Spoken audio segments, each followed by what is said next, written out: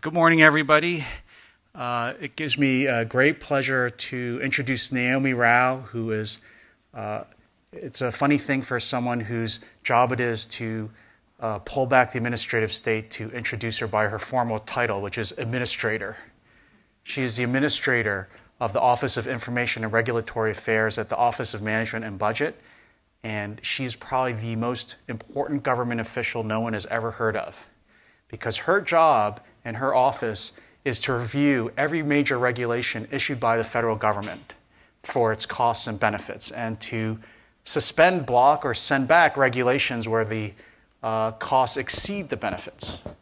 So if you imagine, she really is operates the chokehold on the ongoing activities of the administrative state. I've known her for so long, I'm able to introduce her without any notes and purely from memory. Which is going to be a scary thing for her when we get to the question and answer period. But Neomi is a graduate of the University of Chicago Law School, which is where I first met her. And then she clerked for Justice Clarence Thomas. After that, she became somehow a professor of law at George Mason University Law School. And then she founded a center for the study of the administrative state and regulations. So it couldn't be a more perfect person for the administration to bring in to actually run the office that supervises all the regulatory lawmaking in the government. And so, as you may remember before we begin, this administration has been taking a lot of credit for deregulation. And I think Neomi may well be personally responsible for about a quarter of all the economic growth last year. Because if you listen to what the administration itself says, and our former colleague Kevin Hassett, who's now the head of the CEA, they attribute a lot of the economic growth last year to deregulation before the tax cuts went into effect. If there's anybody who's responsible, it would be Neomi and her office. So she will give about 15 minutes of remarks, and then I'll ask her a few questions, and we'll open it up to all of you. But please join me in welcoming Neomi back to AEI.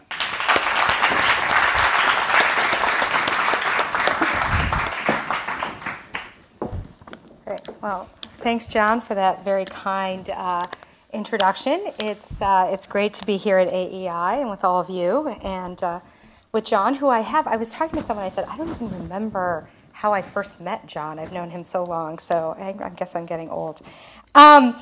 So, John said what many people say when they introduce me. It's, that I'm the head of the most important office you've never heard of. And I'll be honest, I used to consider this to be a compliment, but now I'm not sure entirely, because I can't decide if they're focusing on the most important part or the you've never heard of it part. And, well, anyway, here I am. So I think it's also interesting that the title for today's remarks is on assessing the administrative state, because, frankly, that term, the administrative state, wasn't really used very often until maybe a few years ago. But I think it's an important term because it signifies an understanding that the administrative state really is its own sort of entity.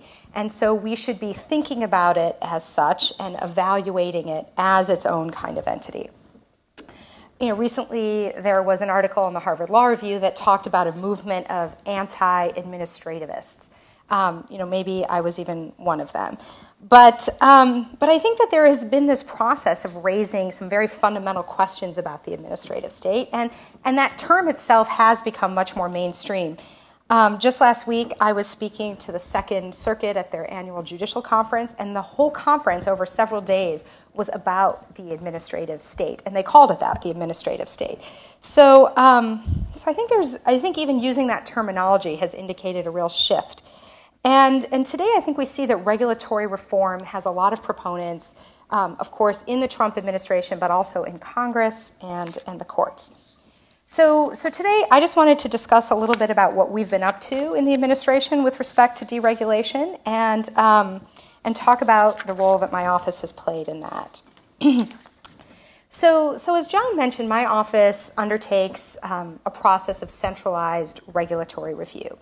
I think that regulatory review at OIRA is an essential component of ensuring presidential direction of regulatory policy. So regulatory review within the Executive Office of the President furthers an important principle, which is unitary direction of the executive branch. And in addition, I think my office serves across administrations to promote faithful execution of the laws through good regulatory practices. So we have, I think in this administration, been very committed to deregulation. The president made regulatory reform one of his topmost priorities. He's issued a flurry of executive orders early last year to revisit and revise specific regulatory areas, including in energy and the environment, in health and labor and tax. And I think he made another very important move, which was he issued an executive order that directed kind of government-wide significant structural reform. And he did that by requiring agencies to eliminate 2 regulations for each new one, and also by setting a 0 regulatory budget for the first fiscal year he was in office, right? Which means that the agencies across the government should not impose any new regulatory costs. And at the end of the last fiscal year, we had achieved a lot of success. We were actually at 22 deregulatory actions for each new significant regulation. And those actions saved over $8 billion in regulatory costs. I think even, what those numbers, maybe just to be clear, what we've essentially done is we've dramatically slowed the imposition of costly new regulations and guidance documents, and we've really shifted away from the inertia that has favored the steady expansion of the administrative state. I think there's been a tremendous amount of progress in a very short period of time. And in this fiscal year, agencies project even more deregulatory actions. A lot of the big deregulatory efforts are going to take a lot of time. We have to go through the whole notice and comment rulemaking process. And so some of those much more substantial deregulatory actions will take effect either this year or next year. And it's our belief that these reform efforts have spurred job creation and economic growth, and they've also helped promote technological innovation. What we're really focused on is trying to create more confidence in the public, right? That the government is not going to be arbitrarily imposing new burdens. And we hope that our efforts have returned at least to the American people a little more liberty to pursue their goals unfettered by these sorts of regulatory burdens. So how have we done this? OIRA really is, we're a small office. We're only about 50 employees, and we oversee, as John mentioned, the significant regulatory activity of the entire federal government. And so we're well positioned, I think, despite our size, to help coordinate and drive some of these deregulatory efforts. And our office was created essentially to oversee and provide checks on a rapidly expanding administrative state. OIRA was created by President Reagan, who arguably was the last president to take deregulation so seriously. So the process that we operate on is created by a series of executive orders, which provide certain principles for how we conduct our review, but also a mechanism for how we do centralized regulatory review. And to me, I think, when I think about my office, I think that one of the most important functions we provide is helping to promote a more unitary executive.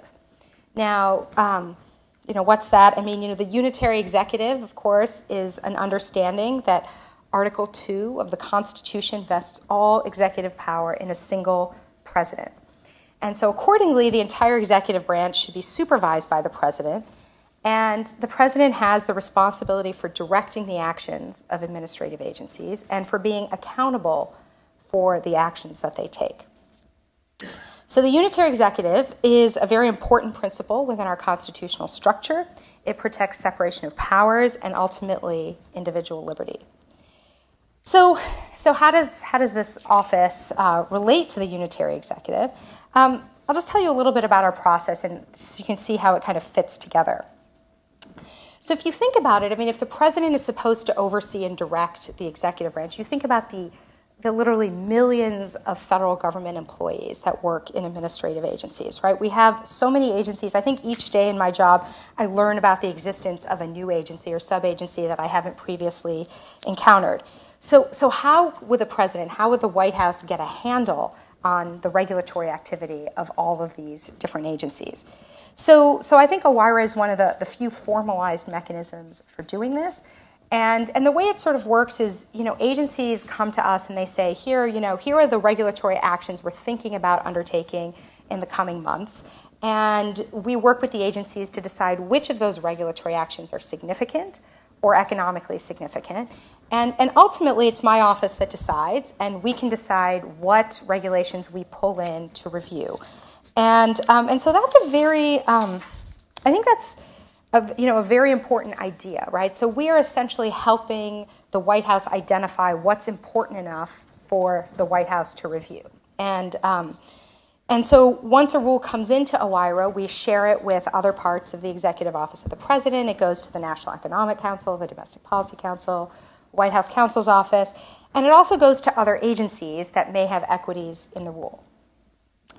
So the process is really an important step for presidential direction and control. And OIRA review is really, it's not just sort of the green eye shade and costs and benefits, but the OIRA review process is really about White House review and interagency review.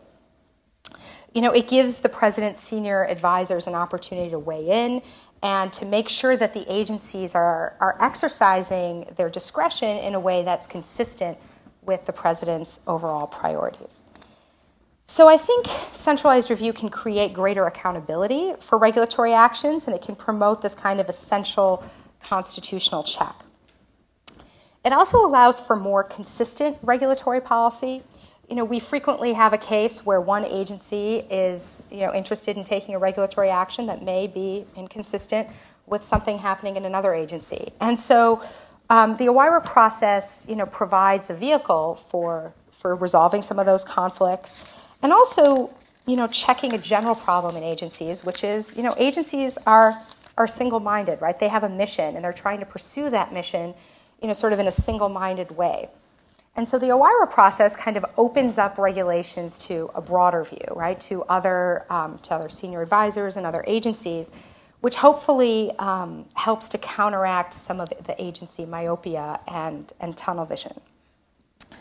So, agencies don't always love OIRA review, as you might imagine, but I think it's very important for accountability. We have political officials, of course, at agencies who are primarily responsible for setting regulatory policy, but ultimately they all report up through the chief executive, the president. So I'll just say a little bit too, OIRA review also promotes a number of institutional best practices. Policy preferences, of course, change. The regulatory policy of the Obama administration is not the regulatory policy we have today. But the functions that happen in my office, I think, in almost every administration provide some important checks. So one of the things we really look for is to ensure that when an agency is acting, it's acting consistent with law. Now, that seems fairly obvious, but it perhaps not always emphasized. We want to make sure agencies have authority for their actions.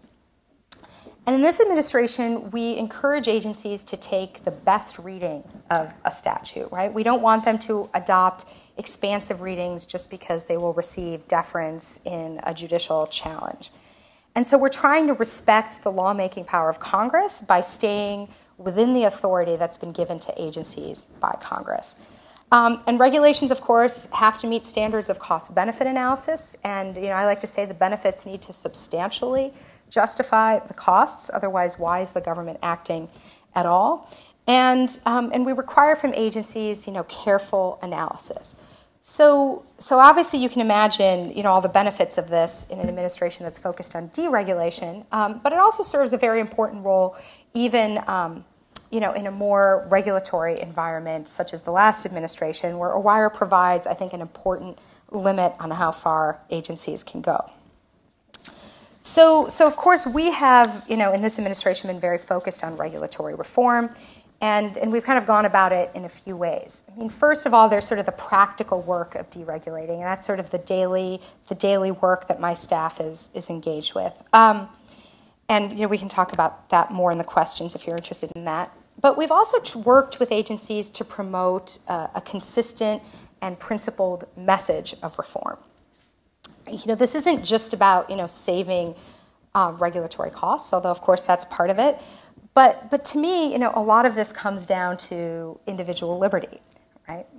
We believe in regulatory reform because it gives people more freedom to work hard, to exercise their ingenuity, which of course in turn, we believe results in economic growth and technological development.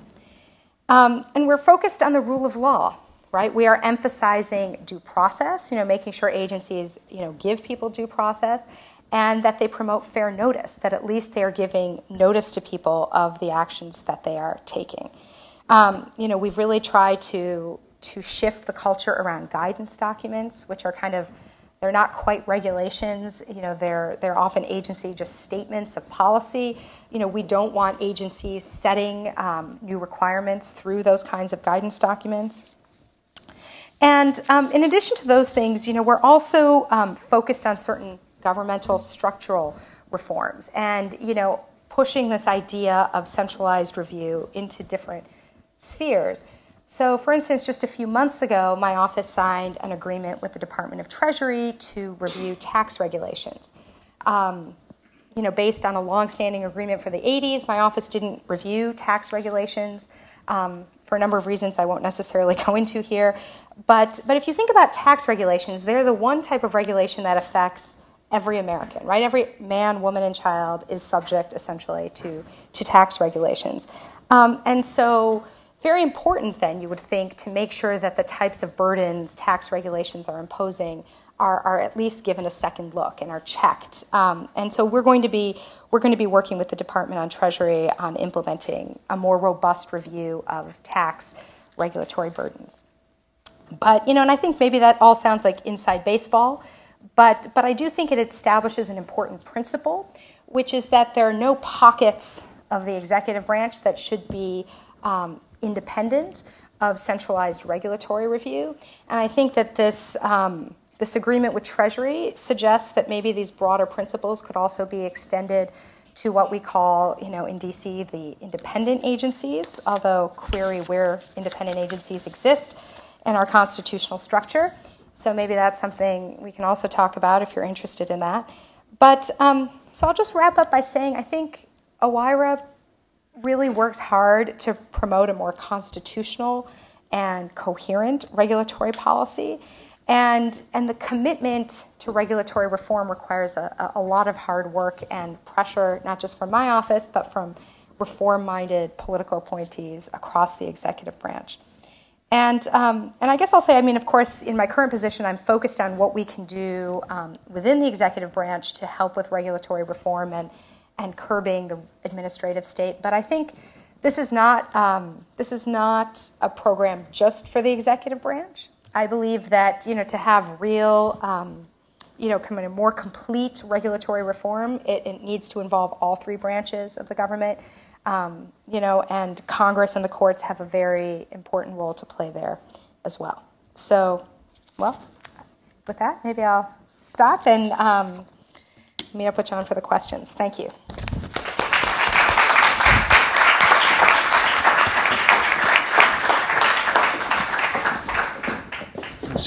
Okay. Yeah. Well, Naomi, that was great, and thanks very much for joining us. As you may know, we have a large number of college and law students in the audience. You thought you would get away from them by joining the government, but you couldn't. I love students. That makes one of you. Yeah. Just kidding.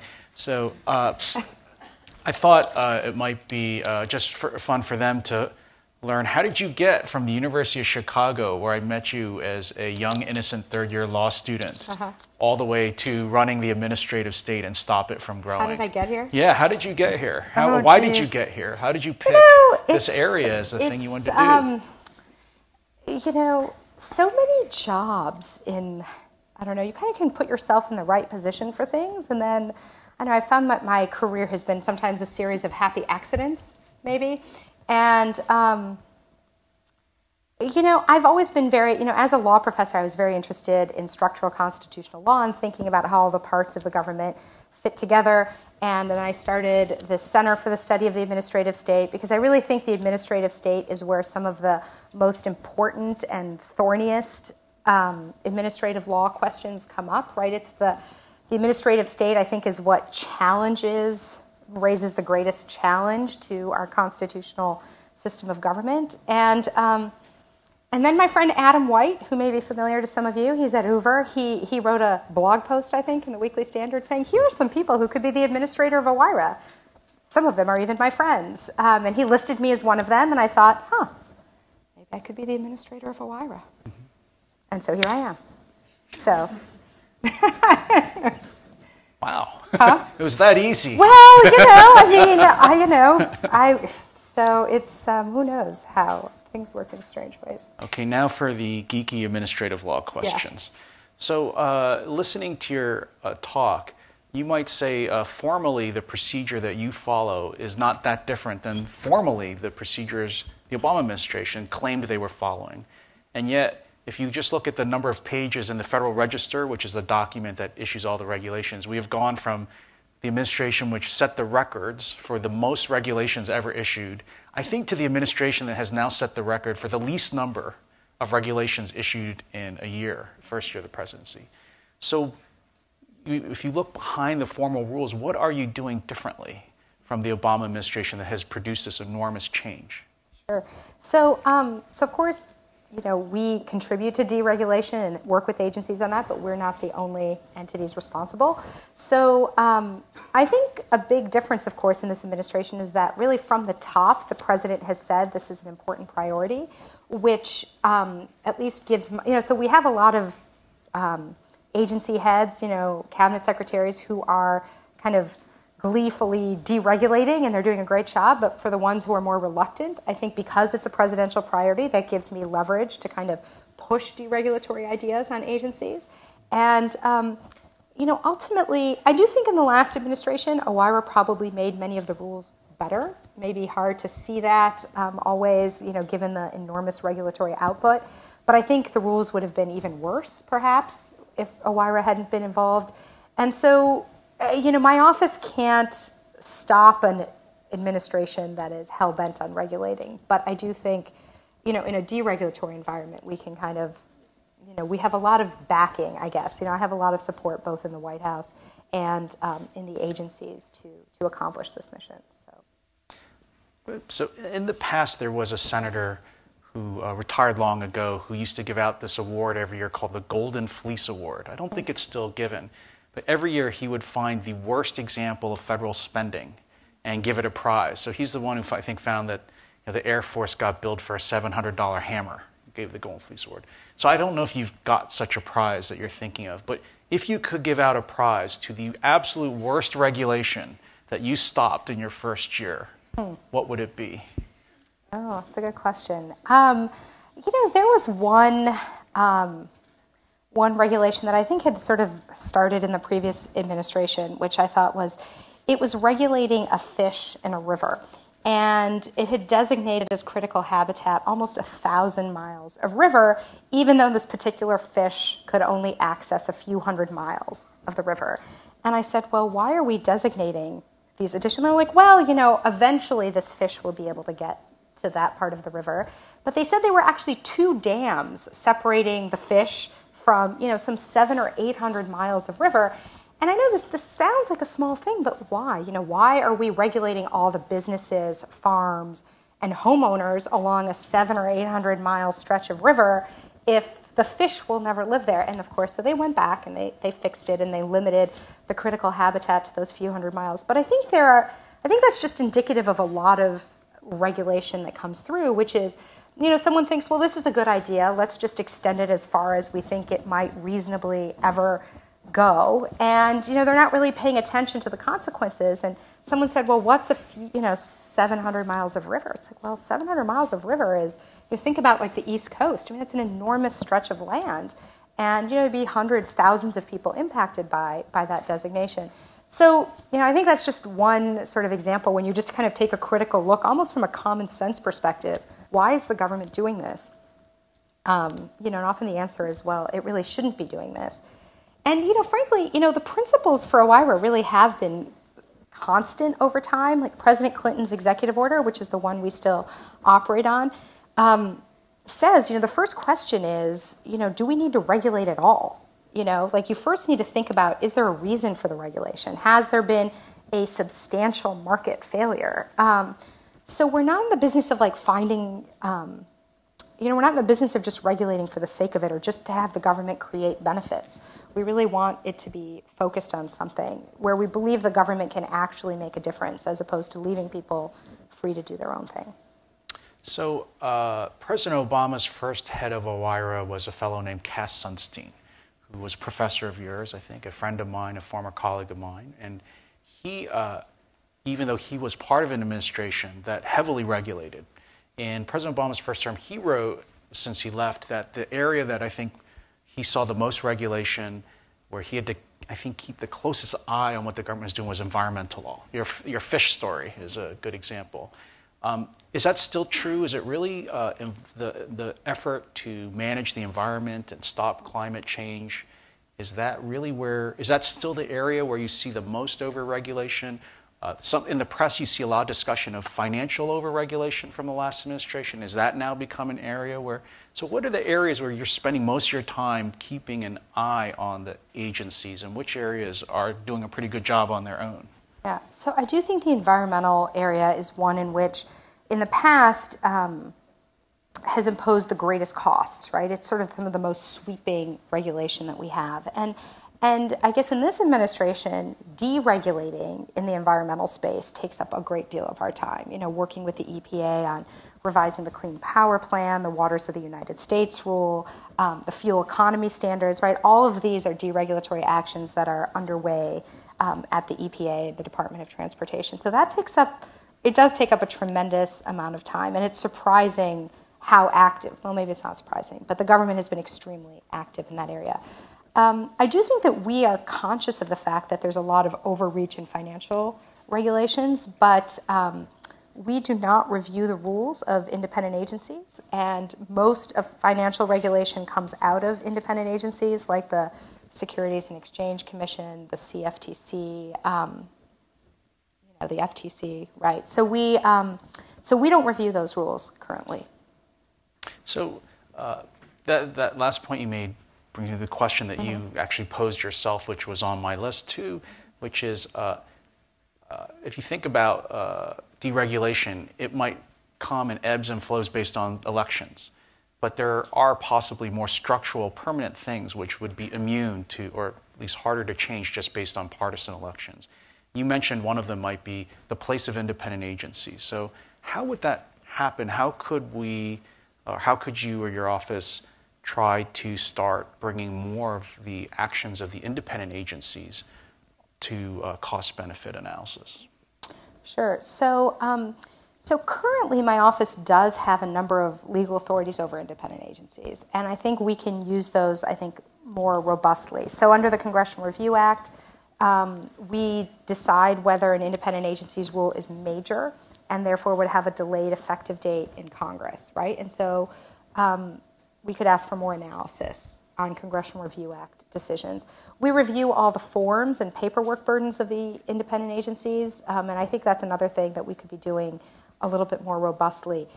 To take independent agencies into the the full process of centralized review, I think that could be done through an executive order by the president. It's something that has been thought about since President Reagan created OIRA in the early 80s. And in fact, Cass Sunstein, who you mentioned already, I think he wrote the Office of Legal Counsel opinion in the early 80s saying that it would be constitutional to have such an executive order. I think it would lead to better regulatory practices. Right now there are lots of inconsistent and overlapping and duplicative regulations between, I think, especially many of the financial regulatory agencies. I think the OIRA process could help with that. We could help make sure that there's more robust cost-benefit analysis. The SEC has lost a number of cases in the D.C. Circuit based on inadequate analysis. So, and this position, I think sometimes people think of it as a kind of a crazy right-wing idea, but it's pretty mainstream. The American Bar Association thinks OIRA should review the rules of independent agencies. So does the Administrative Conference of the United States. And I think ultimately it would be, I've written in my scholarly work, I don't really believe in independent agencies. So I think it would help make the government more constitutional, and we would have probably better regulatory policy if OIRA reviewed the rules of independent agencies. So just in the interest of putting you on the spot, is the administration currently thinking of an executive order that would place independent agencies under as you described, this more centralized regulatory review? I mean, I've said publicly before that this is something we are actively considering. So we'll see. Really? I can't wait to see you try to fire the head of the CFPB, who happens to be your boss. He happens to be my head boss, of OMB that's at right. the same time. Well, I couldn't fire him, but the president, we could fire him. So we'll see. Yeah. What about, you mentioned a few other things in your talk, which would, just briefly, that also people have talked about as more permanent structural. You mentioned the Chevron doctrine, or you alluded to the Chevron doctrine.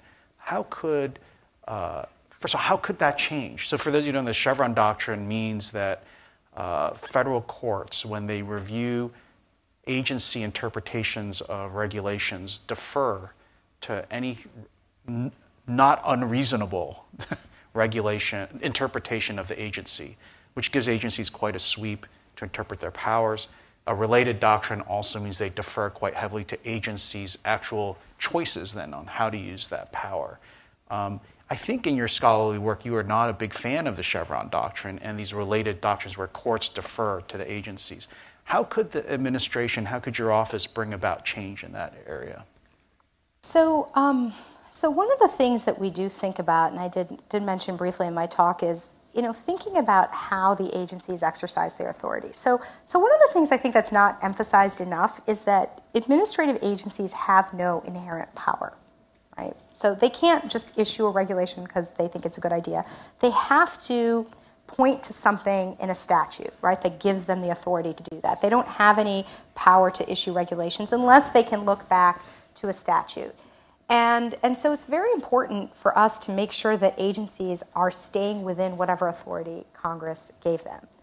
Now, part of the problem is that Congress often gives agencies authority in some very sweeping terms, right? The example people often like to mention is, statute giving, the FCC the authority to regulate in the public interest, right? Well, that's not really much of a standard. It could be almost anything. And so that does pose a challenge. But I think one of the things that we can do, at least maybe in a modest way, is to encourage agencies not to rely on the deference doctrines. Instead to, at the outset, focus on the best reading of a statute. Not kind of pushing the boundaries of what the statute might allow, but really looking at the statute as a whole and only exercising policy making within whatever it is that this text and structure best allows. And I think that that's consistent with our obligation to make sure that we are faithfully executing the laws. And I think it hopefully then requires us to rely on deference less. Oh, I hope we someday call something the Rao doctrine. Yeah. That will be the reverse Chevron doctrine for the agencies. That's a great idea. Yeah. I titled it, I branded it first. Okay, got it. I branded it first. Perfect. So that's a very interesting point that actually I don't think people have discussed is the agencies themselves reversing Chevron just in their own internal interpretations. That would be a fundamental shift in the way the regulatory state does business. What about working with Congress? Do you foresee the administration working with Congress to also try to alter things like Chevron, alter some of these deference doctrines? Yeah. So there are lots of regulatory reform proposals floating around Congress, and there have been for many years. And my office is, working closely with the committees on the Hill that deal with these issues on what might be a reasonable or possible regulatory reform package to move forward. And I think it's a great idea for Congress to potentially do something in this area. One of the things I think is interesting is that Congress is very much focused, most of the regulatory reform proposals are procedural, and they relate to having more procedures or more OIRA involvement or something like that. And I think those things can help. But I do think that one of the most significant regulatory reforms Congress could undertake is to narrow the authority they've given away to agencies, right? To just pull back the authority they've given. And they're not, frankly, proposals to do this in Congress, but that would be the most significant and fundamental change, right? Because we're doing a lot. We're doing what we can in the executive branch, but that won't stop a future administration from taking an open-ended statute and running with it to impose regulatory costs. So, and I guess I would also say that I think Congress, the other thing I sometimes think about with Congress is, you think, why does Congress not regulate the environment itself? And there are all these reasons given. Well, it's too complicated, you need expertise, it's really hard, we don't have that, so we let the agency decide these questions. That argument is not the same for deregulation. Congress could actually be a very efficient deregulator, not just through the Congressional Review Act, but through overturning bad regulations. So it's going to take us several years to do these environmental, repeals of bad rules from the Obama era, because we have to follow the Administrative Procedure Act. We have to provide reasons. We have to develop a record. We have to do it the right way. And that's, Congress could just eliminate it, through simple legislation. And, they don't need a lot of expertise to do that. They don't have to develop an extensive record. It's very efficient. But we also don't see too much of that. Yeah. But I think those would be great projects for Congress. Okay, good. I want to give the folks in the audience the opportunity to ask questions. And I hope you have a lot of them. When you ask a question, just let us know your name, where you're from. And if you don't have any questions, Naomi is a professor of constitutional law. I'll just call So she's just going to call cold on people and ask you questions. So it's much better if you ask I believe firmly in the her. Socratic method. So, so please go ahead. You have some over here.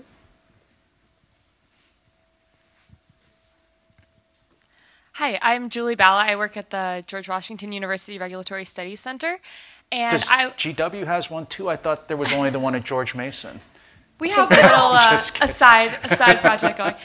So I was just wondering about, with the increased potential workload that OIRA has, is there any push to expand the number of employees or the funding given to OIRA for future years to come? Yeah, I'm always happy when people ask me that question, because yes, I would welcome more funding for OIRA, and I do think there's an interest in Congress to provide OIRA with more funding. We are in the process of hiring, especially in the tax area, pursuant to that new agreement. So, so we do hope that OIRA will be given some more resources. I mean, it's a pretty small office. We don't need that many resources to have quite a substantial expansion. So, and I guess now I sound like a bureaucrat. I'm just trying to expand my domain. But I'm Laura Cermak. I'm at Christendom College. Does OIRA have the bandwidth to suggest specific regulations to remove as part of the 1 in, 2 out policy? You mentioned that you'd had great success, and last year were able to do 22 out. Did you suggest specific ones? Yes, we do, actually. I have a really great team of career professionals. You're not going to hear me talking about the deep state or any of that. The OIRA desk officers are pretty fantastic, and so they have lots of deregulatory ideas because they worked on bad rule in the last administration that they kind of had to swallow hard and let go. And so they have all kinds of ideas. And we do suggest them to the agency, and we do, frankly, more than that. We have a process that occurs twice a year called the Unified Agenda, where the agencies list all of their regulatory and deregulatory actions. And that gives us an opportunity to say, hey, we're not going to approve your agenda unless you include this item, or at least one of these 3 items. You need to take on some more deregulatory actions. And we don't get everything on the agenda that we want, but we get a lot of things. And agencies, I think, have been pretty good about incorporating our ideas. And so we're working on a lot of initiatives. For instance, the Department of Interior and the Department of Commerce have been working on like a suite of Endangered Species Act reforms, right, which is sort of comprehensive and across agencies. We've worked closely with them on that. We're working with the Department of Energy on energy efficiency standards. We're proposing a lot of deregulatory actions around maritime, in the open seas. So I think there's a lot of scope for that. Yeah. Gentleman right up here.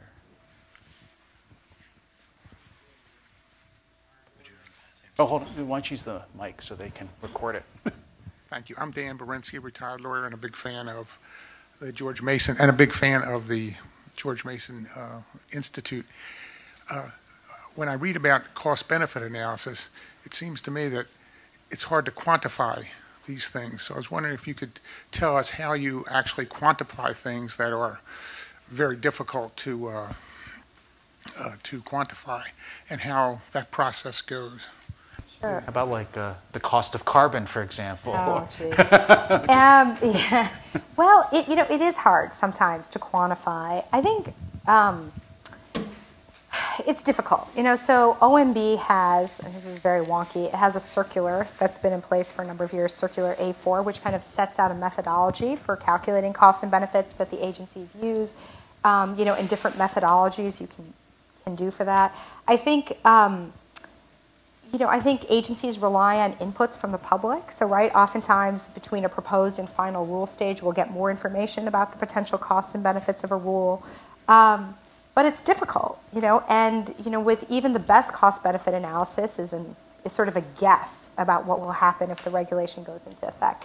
Which is why I think it's so important to have retrospective review, to look back and see if regulations are actually working, which is something that the Obama administration also strongly supported, although I think it did retrospective review only sporadically.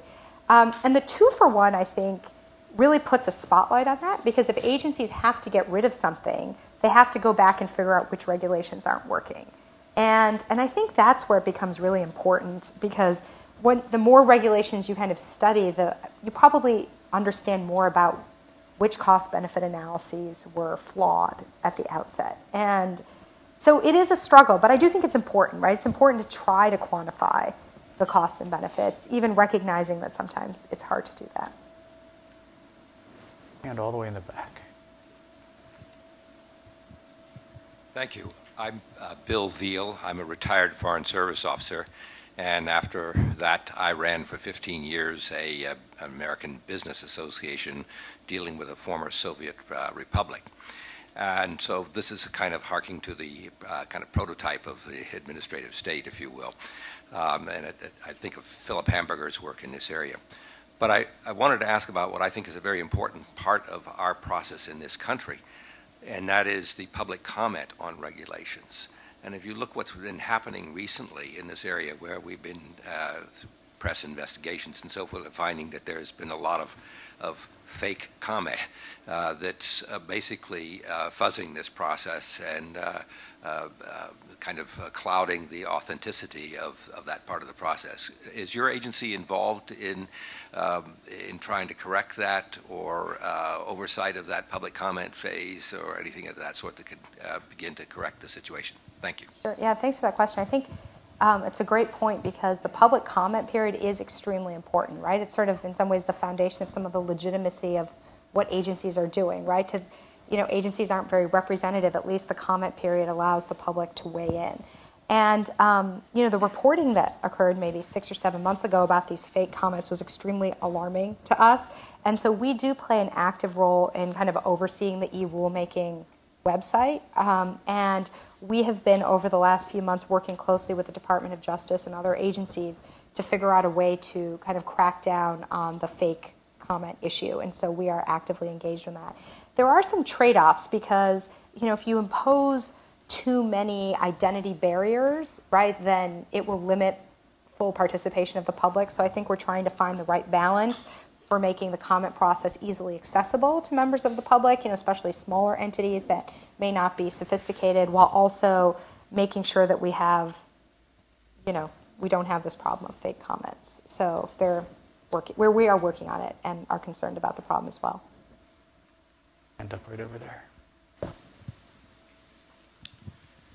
Hi, thanks to AEI for hosting this. My name is Michael Emancipator. I'm with the Independent Community Bankers of America. Circling back to the independent agencies, BCFP in particular, you'd mentioned there's few levers that OIRA can really utilize in terms of checking their power, and I'm curious if you could go back to maybe some of those levers that are available to you. You mentioned PRA, or Paperwork Reduction Act, as being one of them.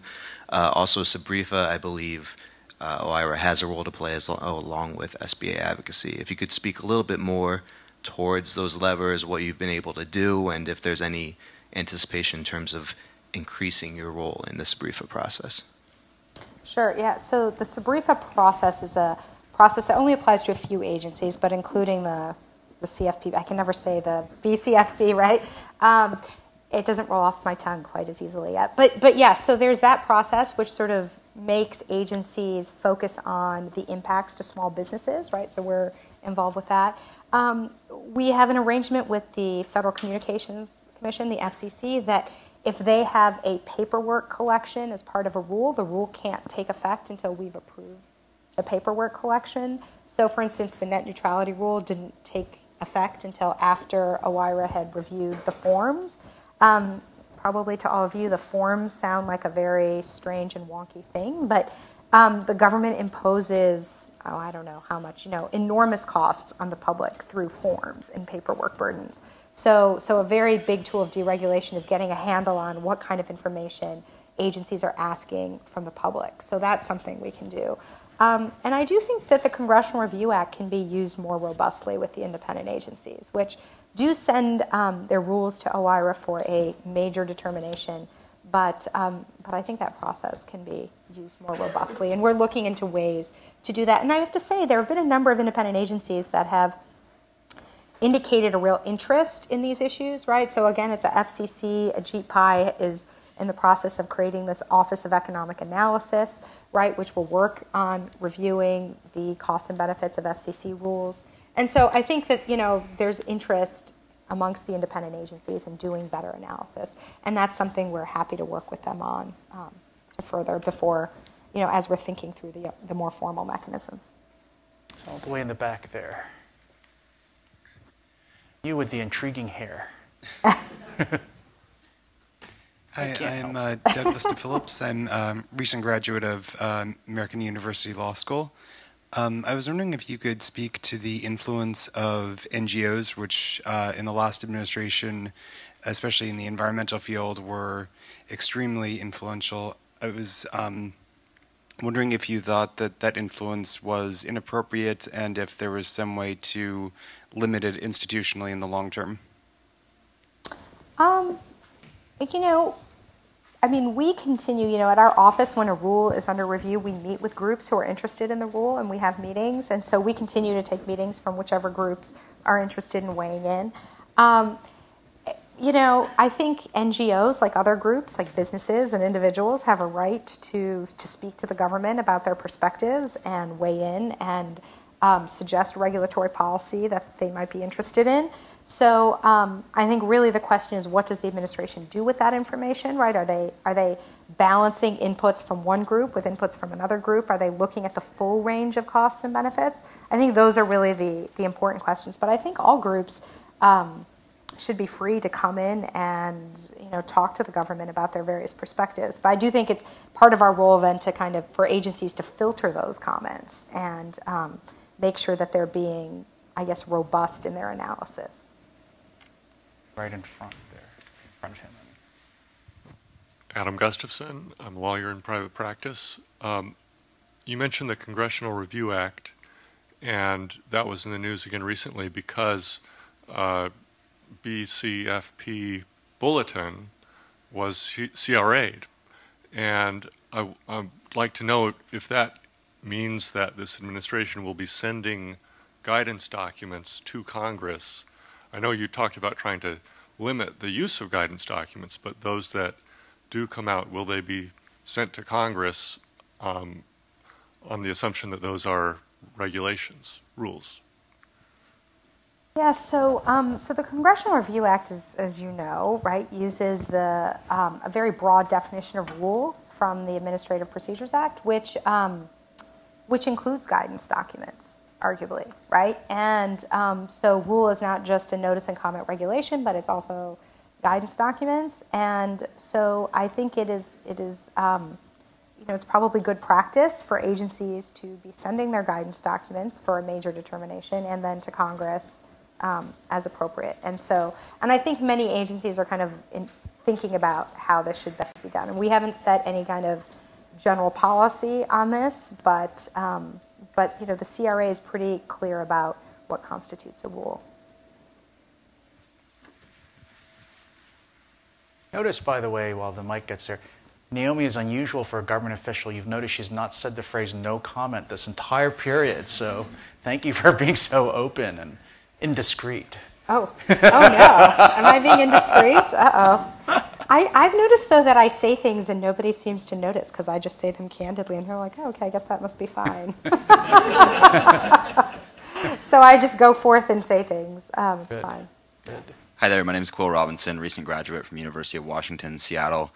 I think for many Americans, they see the benefit in deregulation, whether it's small business owners or farmers or whoever else. But for many other Americans, when they hear that, elements of Dodd-Frank are being repealed or environmental regulations being rolled back, that sets off alarm bells. And I know this is not explicitly your role, but how do you think that we can frame deregulation in more of a positive light and communicate that to voters and people outside the AEI circle?